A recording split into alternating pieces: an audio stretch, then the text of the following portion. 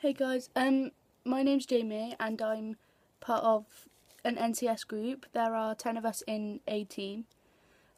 We are team 13 and we are trying to fundraise for a team called Grassack, which is also known as Gloucester Rape and Sexual Abuse Centre.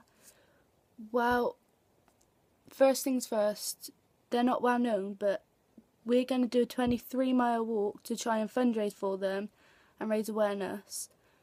The 23-mile walk will take place from Colford through Gloucester town to Alfred Street, which is where Grassack are based. The sort of message to get across is how hard it is actually for women to travel from where they are and how to get to help they need. It's not always easy for them to come out of their shell, so the fundraising will be for money to get new phones for them to talk over the phone, or for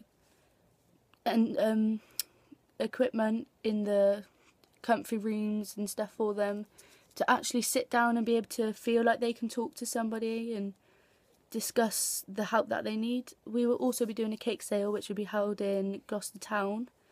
We'll be wearing our sponsored t-shirts, but our aim is to most importantly raise awareness for people like you and I to actually open our eyes and see how people are actually suffering and how many people there are.